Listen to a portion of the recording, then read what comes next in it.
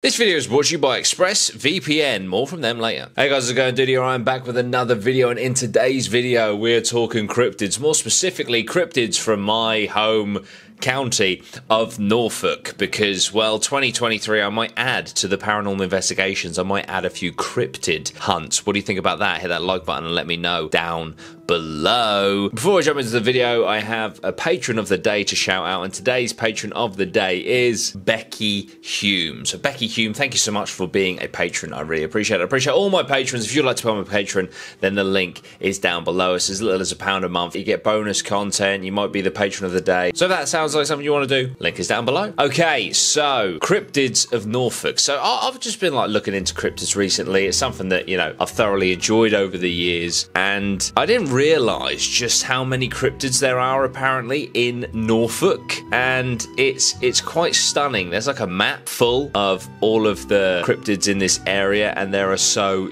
many. But there is one village in Norfolk that has no recorded sightings, but my mum has apparently seen something in that village, and I'm going to do a special video on that where I'm going to go to the location where she allegedly saw something crazy. So if you want to see that, please let me know down below. Right, so for those of you out there who haven't watched my channel before or don't actually know what a cryptid is, which I don't know why you would have clicked on this video, but the official definition of a cryptid is as follows: an animal whose existence or survival is disputed or substantiated, such as the Yeti. Now, a little bit like conspiracies, you know, like everything's a conspiracy until it's not, like MK Ultra was a conspiracy, and then all of a sudden they released documentation confirming that MK Ultra was a real thing. Well, very much similar are cryptids, in the sense that, for example, the duck-billed platypus was seen for years as a cryptid. You know, as a, not a made-up creature, but like a, you know, a mythological creature, a very hard-to-find creature. And now it's just a duck-billed platypus. You know, it's just seen as another animal. So could it be the case that some of these cryptids out there are just kind of waiting to be discovered and verified in an official capacity, more so than being made-up creatures? Who knows? Are there lots of Mothmen? Are there lots of Yeti? Are there lots of big feet out there? Who knows? But today we're going to have a look at the mythological cryptids of Norfolk, so let's jump in to that. Shout out to the EDP. This is from these excerpts are from an article in the EDP, the Eastern Daily Press. It's like a local newspaper outlet. And so, yeah, I guess go buy the EDP and support the EDP. Thanks to the EDP for this article. I don't know. But anyway, let's have a look at a few of these cryptids. So the first one we have is the Weeping White Ghost Horse in Trowse, Norfolk. A local tale links the tragic story of a young woman who fell under the ice on the River Yare during a bitter winter, and who drowned as her young son watched helplessly from the riverbank, and a ghost. Hang on, that doesn't make sense. Her young son watched helplessly from the riverbank, and a ghost. Does that mean like her son was stood next to a ghost? Since the woman's untimely death, several villagers had reported seeing a phantom white horse in the village, a ghost horse that sheds tears. Hang on, right, let me just get my head around this one. So, a woman tragically died, falling under the ice of the River Yare, which is tragic, horrible. Her son watched.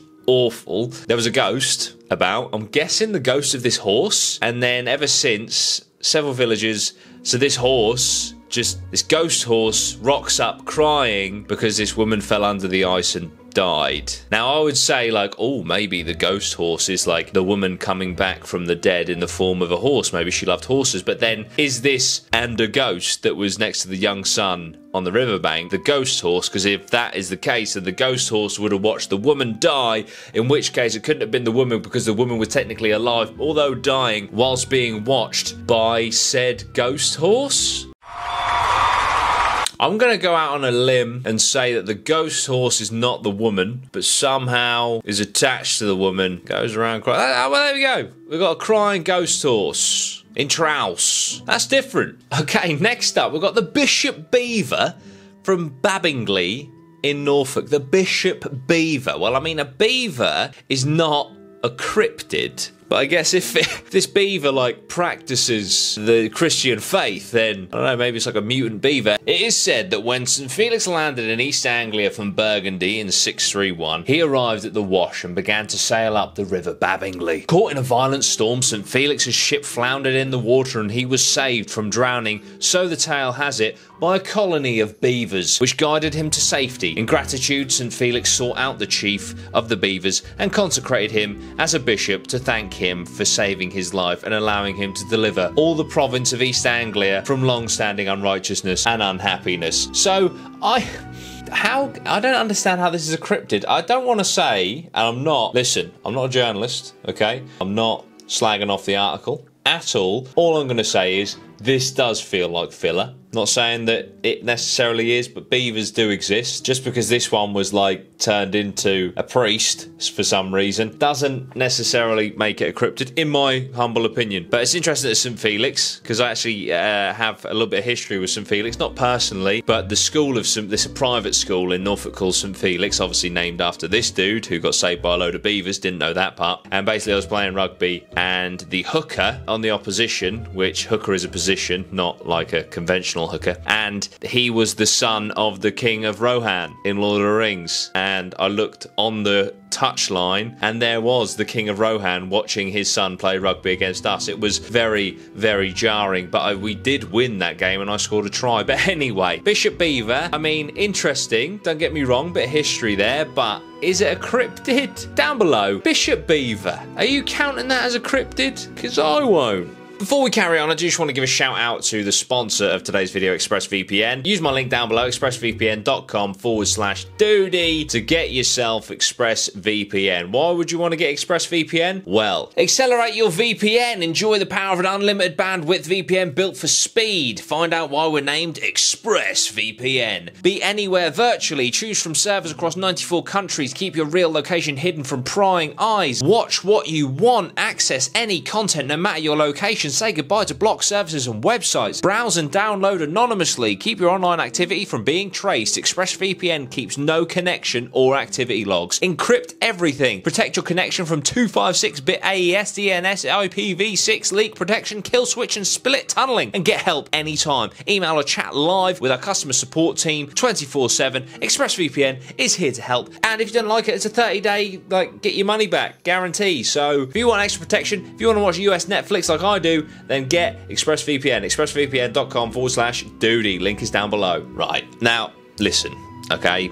Obviously, I want to be a cryptid hunter, yeah? And so far, we've had a ghost horse, we've had a beaver, now we've got the fairy cow of South Lopham, Norfolk. South Lopham in Norfolk boasts a fairy cow, which magically appeared during times of great hardship in the village and disappeared when things improved. So, obviously, right now, let's be honest, we're going through quite a tough time, quite a bit of hardship, aren't we? We're being brutally honest. So, I reckon if I headed down to South Lopham now, probably see a fairy cow floating about, helping with the energy bills and that. That's like taking an animal that exists, a cow, and adding a mythological creature, the fairy, and combining them. I would love to go and interview the people of South Lopham about the fairy cow. Maybe that's a video in the future, some interviewing in public, people about their local, fairy cows. This one is very interesting. My auntie has a cottage in Sheringham, so next time I go, I might look into this. The Mermaid of Sheringham, Norfolk. The 15th century pews in the 900-year-old church of All Saints in Upper Sheringham tell the fishy tale of an unusual visitor to the village who has left her mark. On the bench end of the pew closest to the north door is a mermaid carved in wood. Legend says the mermaid was drawn to the church from more than a mile away by the sound of heavenly singing, and despite the encumbrance of a tale, dragged herself from the beach to the churchyard. With the service still in full swing, the church beadle unceremoniously slammed the door in the face of the sea princess, leaving her floundering outside. But mermaids are made of stern stuff, and as soon as she was able, she crept into the back of the church and can be still found there today. Now,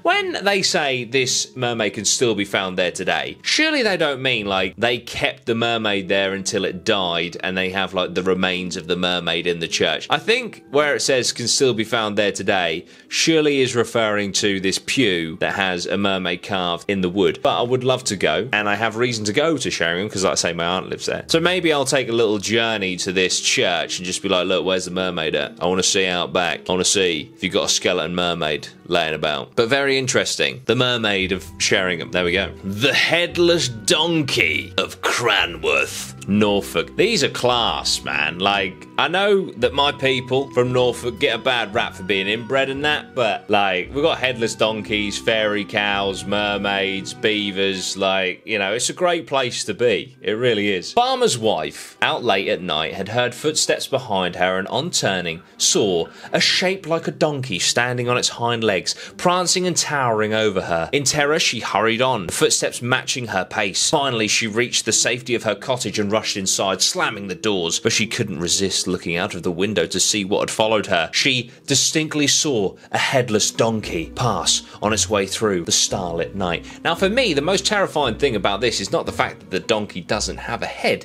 it's the fact that it's walking around on its hind legs. That's quite a sight to see, I'd imagine. That's disturbing. I mean, anything headless walking around on two legs would be scary, but an animal that is supposed to be on four legs doing it. It's creepy stuff. And imagine being this farmer's wife, right? Just for a second. Imagine this actually did happen. And you've just got to think, like, I've got to explain to the world that I saw a headless donkey walking on two legs trying to chase me. You're fucked, aren't you? Let's be honest. Like, you're done. You're just like, well, this is it. No one's going to believe me. Everyone's going to think I'm a complete mental case. And I'm going to be the laughing stock of Cranworth, Norfolk. Nobody wants to be the laughing stock of Cranworth, Norfolk. There we go. Headless donkey. Stumbling around, two legs. Scary, scary stuff. Tell you what, mate. These are actually class. I've never been more proud to be from Norfolk in my life. The Phantom Rabbit of Thetford Warren Lodge in Norfolk. It is said that a large, even huge,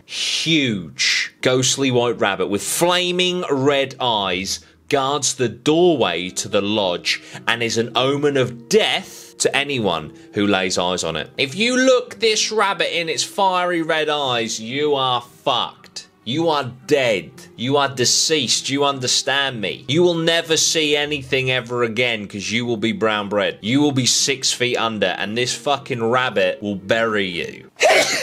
That's the thing of beauty. That's just incredible to me. I know that, like, ghosts are technically cryptids, but all of these cryptids seem to be undead things, apart from the beaver, and the mermaid, but there seems to be a lot of ghosts, but animal ghosts. The Phantom Rabbit. Fucking beautiful. Absolutely beautiful. But there we go. What do you think? What do you think about these cryptids of Norfolk? I'm going to do a Cryptids of Suffolk, and maybe a Cryptids of Norfolk Part 2, and then in 2023, we're going to head out. We're going to head out to where these places are. We're going to interview some locals. We're going to see if we can find ourselves some cryptids. How exciting is that? Are you excited for that? Let me know down below. 2023 is going to be a funky year on this channel. Let me tell you that much. So yeah, thank you so much for watching, guys. Check out ExpressVPN. Check out my Patreon. And yeah, if you enjoy cryptids, stick around. Subscribe if you're new here. And I will see you very soon. Sweet one. Geese.